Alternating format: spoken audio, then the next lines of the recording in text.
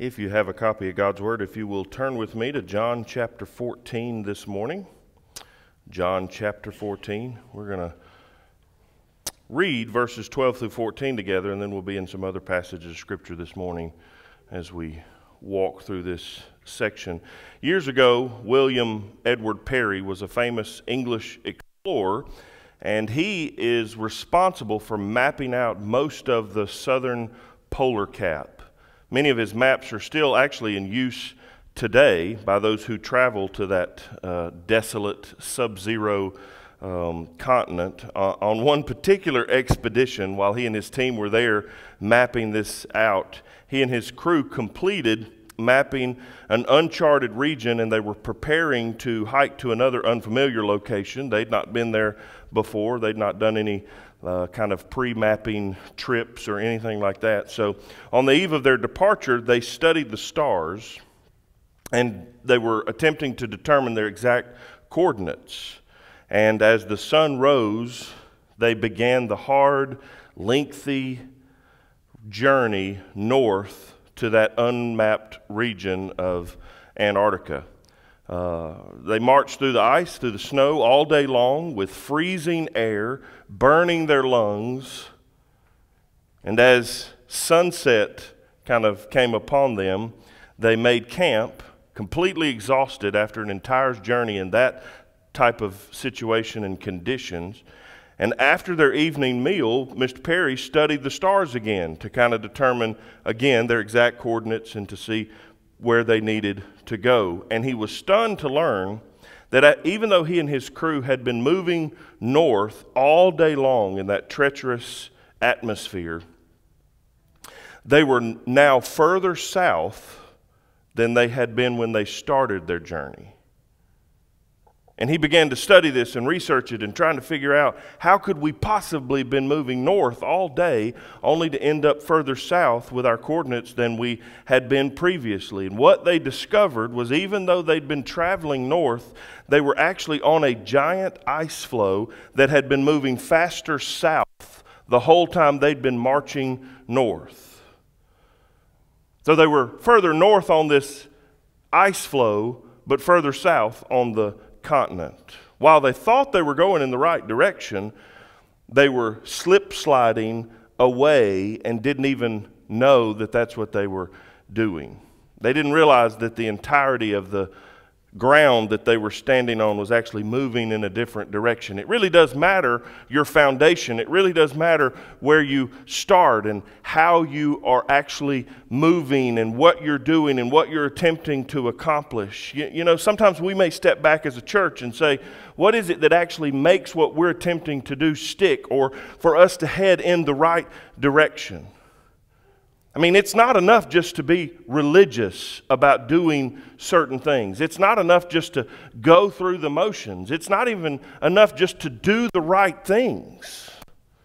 At the end of the day, we actually have to ask ourselves, is God in this at all? Are we really doing what God has called us to do? Or are we just kind of going through the motions of what we think church really is about? Maybe we would ask it this way. Why would God use our church corporately? Now, I want to define some terms here. When we talk about church, what are we actually talking about? We're talking about the body of believers that gather together corporately in this place. It wouldn't matter if the building was here. It wouldn't make any difference if all these things were gone tomorrow. The church would still exist because the church is God's gathered people. But then there's another question for us to ask. Why would God use us individually?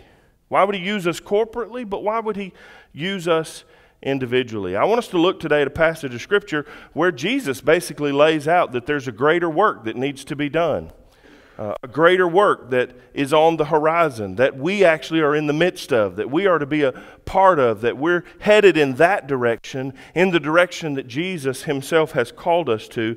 And so in verse 12 of John chapter 14, this is what Jesus says, "Truly, truly, I say to you, whoever believes in me will also do the works that I do, and greater works than these will he do, because I'm going to the Father. Whatever you ask in my name, this I will do, that the Father may be glorified in the Son. If you ask me anything in my name, I will do it. Jesus promises here a greater work there in verse number 12 for those who believe in him. The gathered group of believers. For those who would ask in his name, he promises a greater work. Now, greater does not mean more power. We just sang about the power of Jesus. Nobody has more power than him. Greater does not mean more knowledge. He certainly knows more than we do. You can't have more power or more knowledge than Jesus. So what exactly is he saying here? Greater has to do with the extent. Jesus' ministry was limited to 3 years in a specific geographic location range within the Middle East. And what he's saying is the church, the body of believers, has the mandate now to not just go to a central location, but to go to all the world. I mean, he's called us to go and be his hands and feet, to go and be his church, to go and be his body into all of the world. So the extent of what he's called us to is far greater than the area that he actually spent time in. Sometimes the biggest line that is the most difficult for us to cross isn't some major geopolitical boundary. Sometimes it's a property line. Sometimes the great work that he's called us to individually may be our backyard.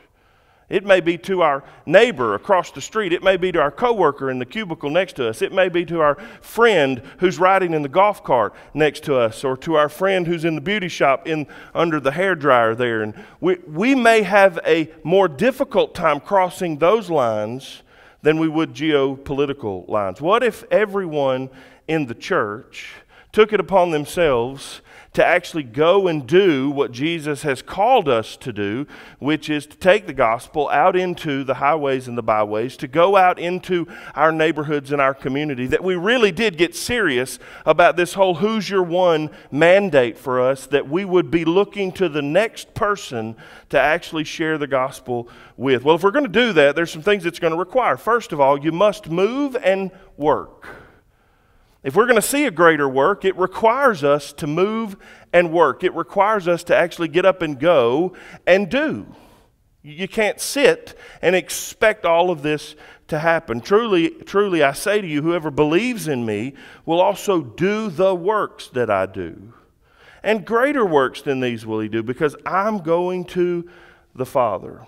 Now, we spend a lot of time kind of emphasizing in the church calendar the birth, the death, and the resurrection of Jesus. It gets a lot of attention, and rightly so. It should get a lot of attention. We celebrate Jesus' birth at Christmas. We remember Jesus' death on Good Friday. We celebrate Jesus' resurrection on Easter, and we actually talk about it quite a bit throughout the year. But the ascension is not nearly as celebrated. It's interesting that we don't spend quite... There is an Ascension Sunday, by the way. I don't know if anybody knows when that is. I'm sure it's on the tip of your tongue this morning. But we do have it in our kind of our ecumenical calendar that we think about from time to time. But for the most part, we don't spend a lot of time talking about the ascension. But the ascension is a vital part of what we've been called to do. It's the last words of Jesus before he ascends back to heaven. It's his charge to us to go and be the church, not just to go and participate in church-like things, but for us to actually do what he has called us to do. When you watch one of our space shuttles that launch at night, I don't know if you've ever paid attention to it, but if you ever take the time to watch a space shuttle or a rocket launch at nighttime, there's this brilliant trail of light that follows behind it. It's just amazing to watch those things. There's so much engineering and so much planning that goes into that one moment. But you know the interesting thing, there is somewhere somebody sitting at a desk where there's a big red button. Somebody has to push the red button for all that stuff to happen. Now, all of the pre-planning and all of the stuff that goes on in the midst of that it gets all of the fanfare. But at some point, somebody actually has to say, okay, go. There's the countdown, and then the button gets pressed. They've never asked me to press the button. I'd be happy to press the button if they want me to. I'll press all of the buttons. I'll just go through there and press them all till I get to the one that actually does what's supposed to happen. But nobody's ever asked me to do that. But somebody has to do it. Somebody has to press the button. You know, the ascension was God pressing the button for his church to launch out into the world, to do the work that Jesus had come to prepare for us to be able to do. It didn't make any difference if Jesus wasn't born, didn't live a perfect life, didn't die on the cross, and wasn't raised again. But the ascension was God pressing the button to launch his church into the world, to be the church, to take the gospel to the ends of the earth, to baptize people and to teach them everything that he had commanded us. In Acts chapter 1, verses 6 through 9, Scripture says, "So when they had come together, they asked him, 'Lord, will you at this time restore the kingdom to Israel?' And he said to them, 'It's not for you to know times or seasons that the Father has fixed by his own authority, but you will receive power when the Holy Spirit has come upon you, and you will be my witnesses in Jerusalem and in all Judea and Samaria and to the end of the earth.' And when he had said these things, as they were looking on, he was lifted up, and a cloud took him out of their sight." It's really kind of an interesting moment, but here's the setting, here's the situation. Jesus gives them their final challenge, their final commission before he leaves, and then he ascends back to heaven. And you know what they do for a time? They stand there and they just look up. And I feel like so many times in the life of God's church, we're just standing looking up. There's nothing wrong with that, but at some point you can't just keep looking up, waiting. They started by saying, "Hey, is now the time you're going to usher in the kingdom?" And now he goes back to heaven, and they're like, "Okay, well, what now? When will he come again? What's happening next?" And so many people are just standing, waiting, or in some cases, sitting and waiting. Now, check out what happens next. Two angels show up on the scene. Acts chapter 1, verses 10 through 11. "And while they were gazing into heaven as he went, behold, two men stood by them in white robes and said, 'Men of Galilee, why do you stand looking into heaven?'" The angels show up and they ask this question: "What are you doing standing around?" He just told you what you were supposed to do. Get to work. The time for standing and gazing has passed. You know, an inactive Christian does not understand the significance of the ascension, doesn't understand the importance of Jesus' commission and ascending to the Father. I will tell you this, without Jesus at the right hand of the Father, without Jesus making intercession for us, without the work of Jesus while he was here and now while he is in heaven, there is no point in us doing anything. But because of what Jesus has done, everything that he's called us to do is possible, not because of us, but because of him.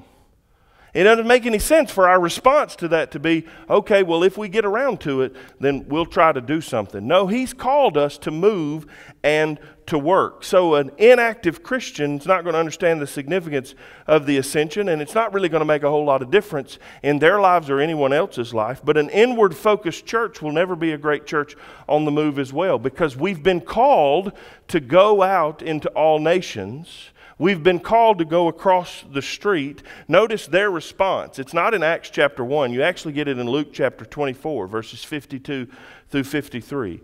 "And they worshiped him and returned to Jerusalem with great joy and were continually in the temple blessing God." They began to worship him together. They went back to Jerusalem. The disciples moved after being rebuked by the angel. They worshiped. They have great joy, and then eventually, of course, the whole point of the book of Acts was they took the gospel into all the world.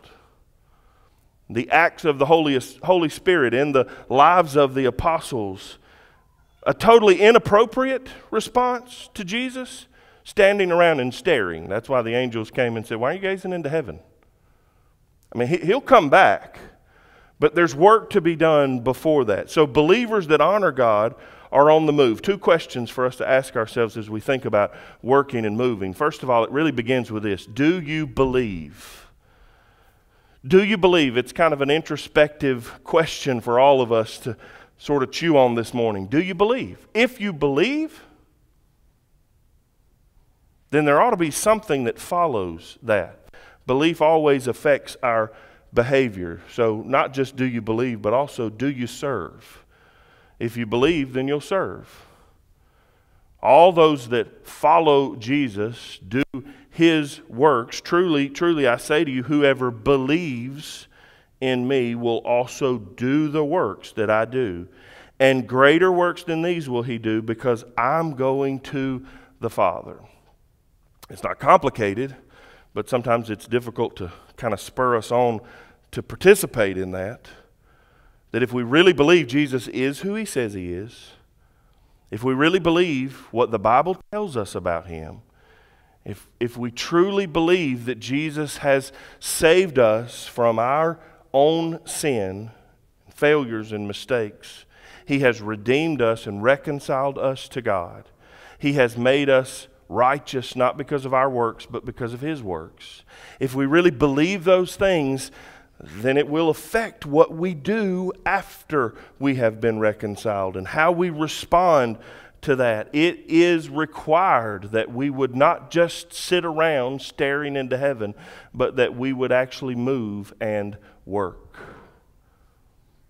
It also means that we understand the importance of being a part of God's fellowship, of his children, of his church.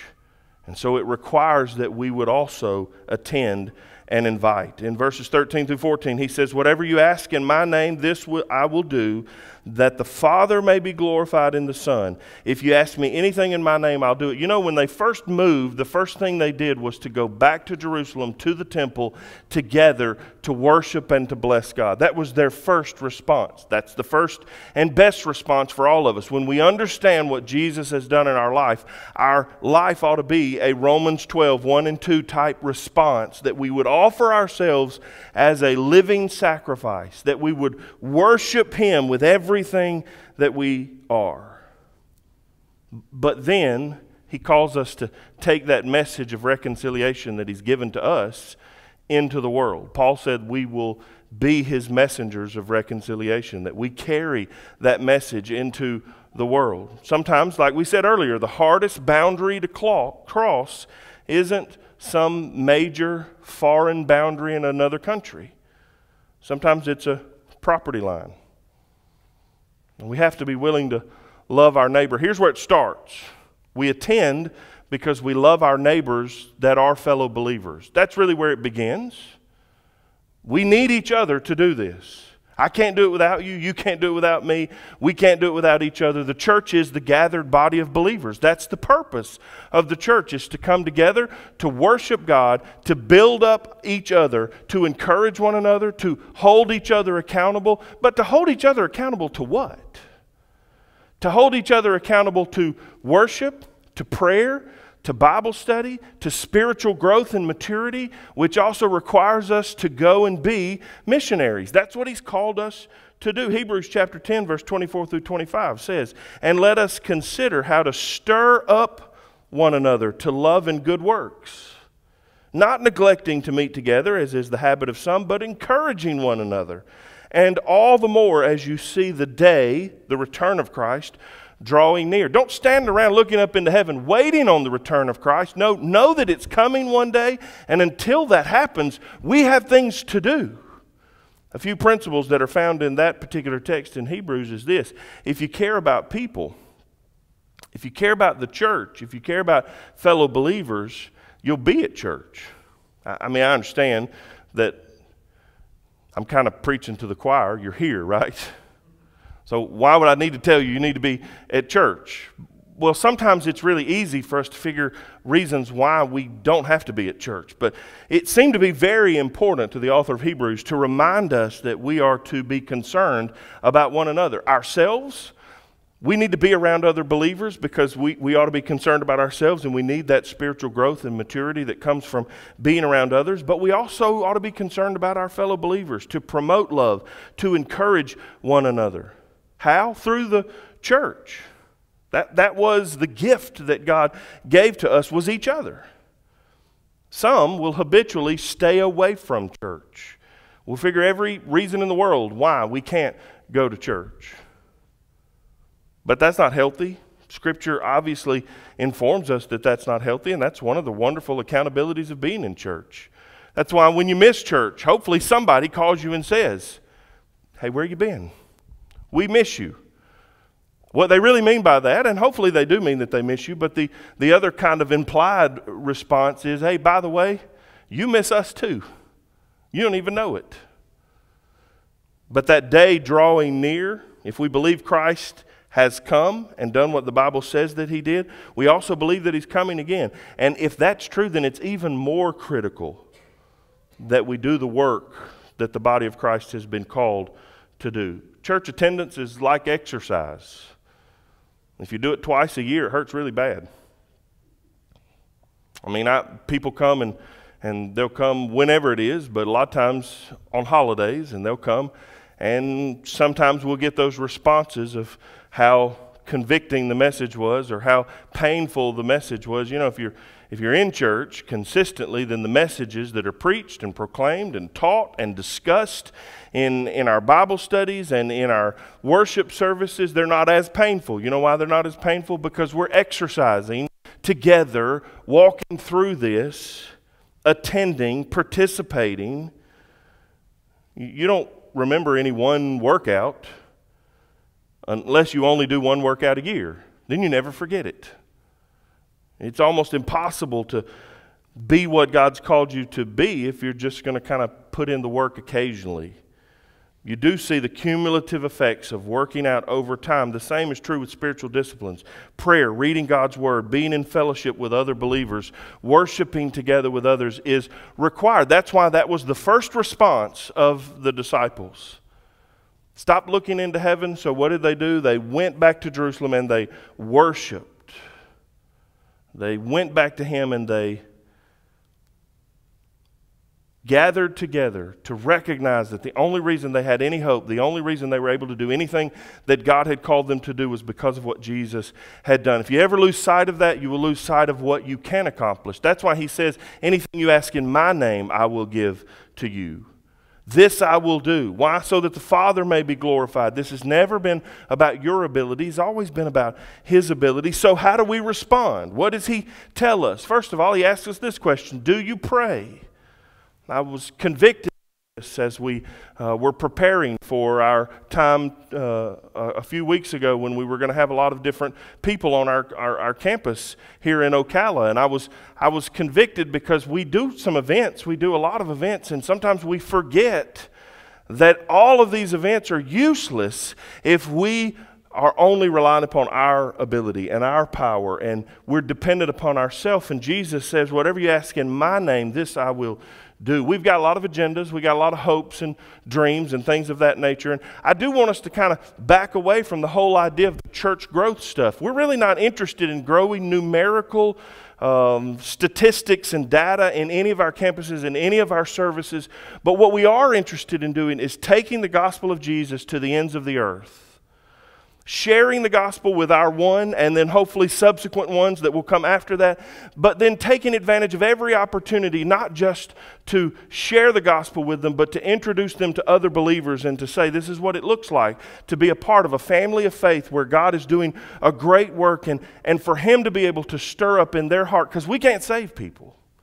If your one is dependent upon you saving them, then they will spend eternity separated from God. We must recognize our dependence upon him. Do you pray, and do you respond to whatever happens, however God responds to your prayer? Do you worship him? And they worshiped him and returned to Jerusalem with great joy. And we're continually in the temple blessing God. This is how the disciples responded to the angels who said, stop gazing into heaven, go and do what he's called you to do. We have to be willing to go and to do. It's the reason why we want to put such an emphasis on reaching out into our community. Now, I do want to share with you this morning that inviting people to come with you to church, believers and non-believers, churched and unchurched. Sometimes it's some of our church people that have kind of drifted away. Sometimes it's some of our people in our community that don't have a church that they attend anywhere. But inviting them to church is not the same as sharing the gospel with them.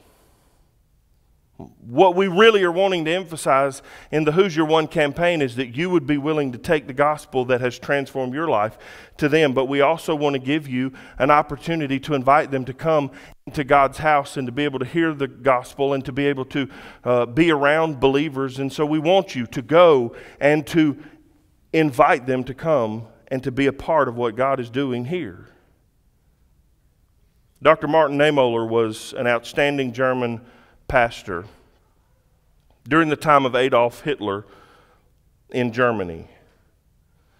Niemöller was sent to prison for preaching the gospel of Jesus Christ, and before being sent to prison, he had a 30-minute visit with Adolf Hitler. Hitler tried to persuade him to join the forces and to turn away from Christianity, which he termed to be just stupid nonsense. For 30 minutes, they discussed philosophy and the ideologies of the Nazis. Niemöller would not give up his faith in Jesus Christ, and so Hitler sentenced him to prison. Years later, when he was released from prison, he testified that he had visions that had haunted him for years. He dreamed that he saw Hitler standing before the judgment seat of God, and he said, I was standing off to the side watching the panorama of the events. In his vision, he saw Christ turn to Hitler and say, what is the excuse for your crimes? And in reply, in the dream, Hitler says, no one ever shared with me the gospel. Niemöller said, well, I don't know if that was true or not, but here's what I do know. He said, I wasted 30 minutes arguing philosophy and ideology with Hitler. And I never took the time to share Jesus Christ with him in the 30 minutes that I had in his presence. And I've never forgotten it. Well, here's what I don't know. I don't know what would have happened if he had shared the gospel instead of arguing philosophy. But I do know this, nobody's ever been saved because of agreeing with someone else's philosophy. No one has ever encountered the gospel of Jesus Christ by just talking about ideological or political agenda items.